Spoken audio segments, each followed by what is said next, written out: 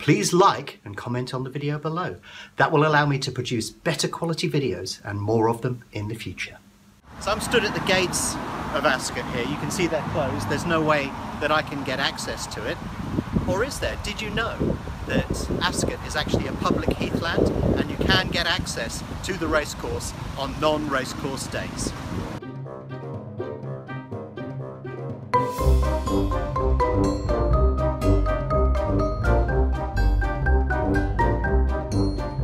So as you've seen, we've just taken a very short walk from the main entrance down to this gate here.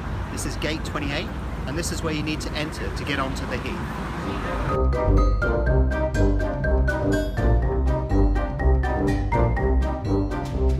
So once you reach that gate, walk through the entrance and you'll find yourself guided past the main buildings on your left towards a tunnel, and this tunnel runs right underneath the racecourse and into the heathland.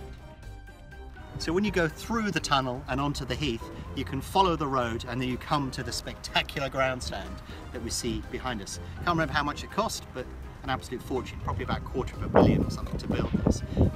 And you can access that so easily on non-race days. You just need to go to gate 28, go through the tunnel, out onto the heath.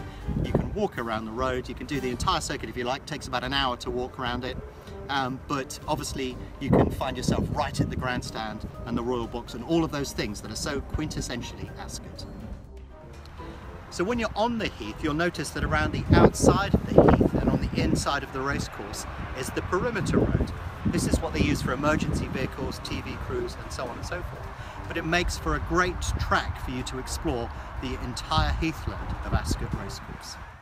So here's something you may not be familiar with on Ascot Racecourse, and that is actually part of the jumps course contains a cutaway. If we look over here, what you'll notice is that there's actually part of the course missing, and that is because it's behind you.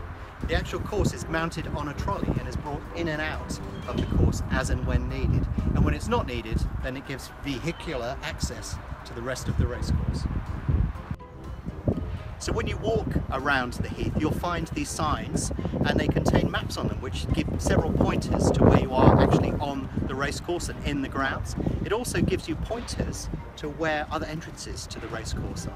So there's an entrance at the golf club, by Kennel Gate. There are a number of places you can get access to the course, but it's a useful guide to guide you around the entire jumps course and back around. It'll take you about an hour to complete an entire circuit.